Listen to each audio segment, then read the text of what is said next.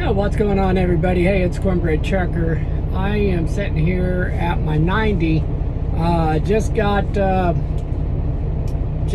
unloaded. Did my trip paperwork. Got it all sent in. So I'm just kind of sitting, waiting for my next dispatch. I want to talk about this load. You know, this was a 4-drop load. It was originally supposed to be 3. 1 pickup, 3 drops. And fleet manager did warn me that this shipper will add extra stops or take extra stops. So there was 1 extra stop. And so they've got that all straightened out. I got, you know, to get paid for that. You know, I'm not a fan of preloaded flatbed trailers. A drop, what you'd call drop and hook and reefer. Yeah, we drop her empty, but a lot of times my tarps are strapped onto my flatbed, you know, my empty flatbed. I have to take those off. Not a big deal. Place them generally on my catwalk and find my loaded trailer and generally, you know, maybe put some tarps back up on that trailer. So a little bit of work there. Plus, when you've got to pick up a preloaded flatbed trailer, you still got to secure it. And you may even need to tarp it. So this particular load, they had already covered it in plastic. It was loaded. They put plastic on it. They kind of pulled it tight. I didn't really like the way they pulled that plastic. They had some between some conduit and another stack of conduit to the back. They had some pallets with some boxes on them. And trying to get, you know, an 80-pound tarp over to the higher stack when you've got plastic that's just kind of coming down at an angle instead of dropping down the side of the conduit and then over, they just pulled it tight. And I don't blame them for doing that, but it made my job a little harder. Plus, it had rained, and so the plastic was all wet. The product was dry, but the plastic was wet. So when I laid my tarps down over the top of that, then, you know, it wasn't raining at the time, but everything was wet. So the other bad thing about that, it was dark. It's already covered. I could not see where the stops were at. Fortunately, I was able to identify the product on the bill of lading, the conduit that was to the back because of the size of it. So I was able to figure that out. I was able, after the first drop, get rid of one of the tarps, but then you got to tarp it back up or strap it and tarp it and just go. It's a back and forth game, and I had 4 drops. So however, everything went really smooth. The stops weren't too far apart. Everything was relatively easy to get to. All the customers were really good. And that's one thing I want to say on the flatbed side of things is I think there's more courtesy and more respect for drivers, for flatbed drivers.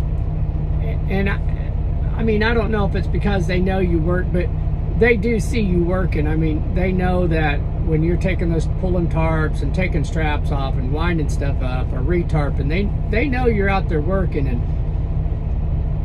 you know, and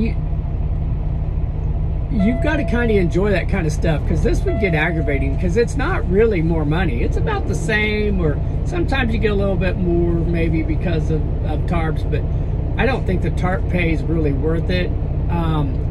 So you kind of got to want to do this job. You got to be a person that wants to, you know, do some extra work.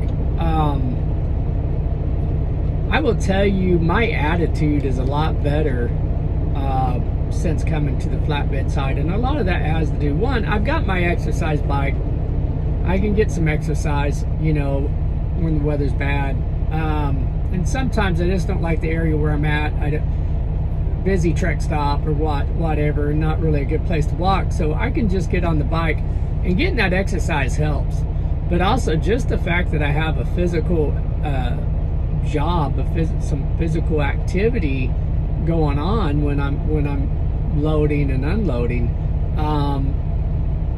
You may not feel it at the time, but you know, over a little period, you just feel better and your attitude is better.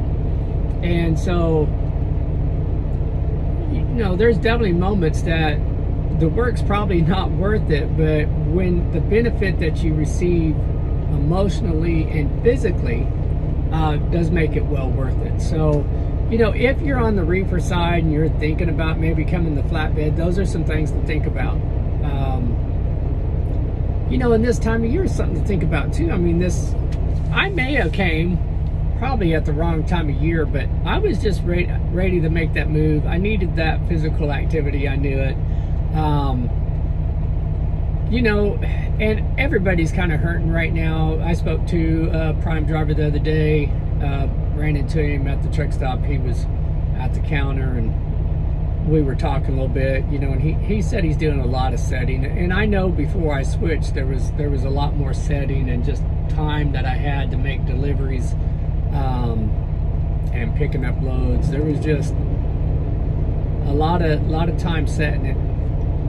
And it really wasn't, for me as a trainer, really wasn't worth it as a trainer, except, you know, I enjoy training. I enjoy helping somebody get started in this career, especially when it's something that can really impact their lives in a positive way financially.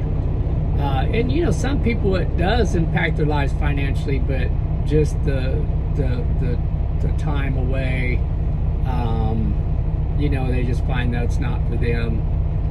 Some people will do their 1 year and then try and get that local job. I don't blame them. Everybody's got to do what works best for you, but it was rewarding to train. But at the same time, when you're training, you know, you got to make money. You don't want it to dig into the money that you would have been making, at least what she's making as a solo. So,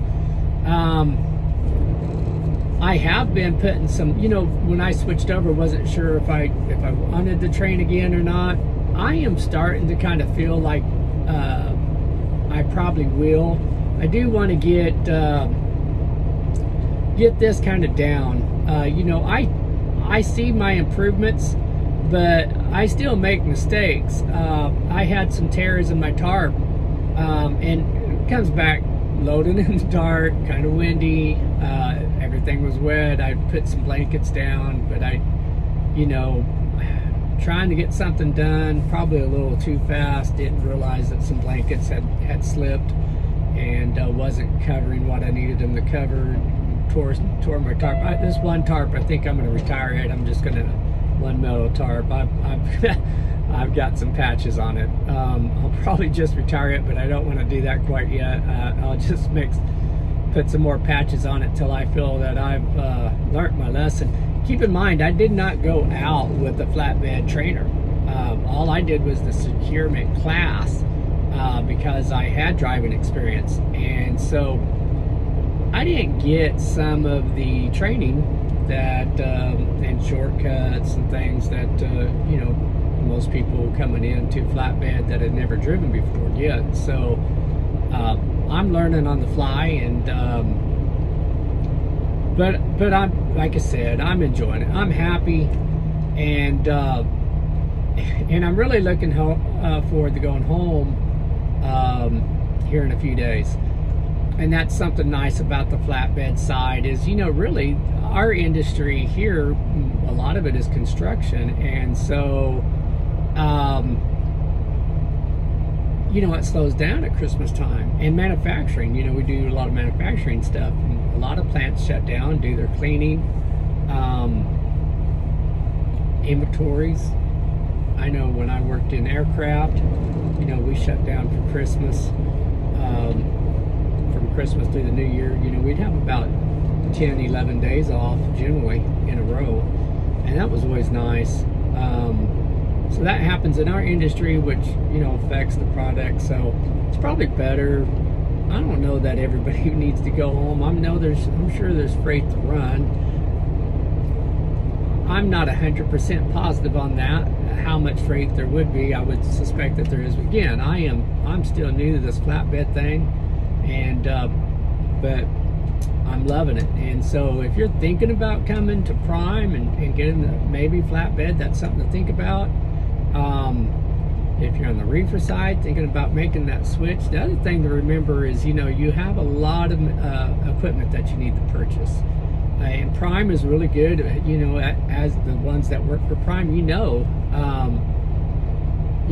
they have a process for you to purchase that where you don't get hit with all of that. But probably looking about, depending on whether you go new or used, if you go new, you're probably looking at about $5,000 worth of stuff,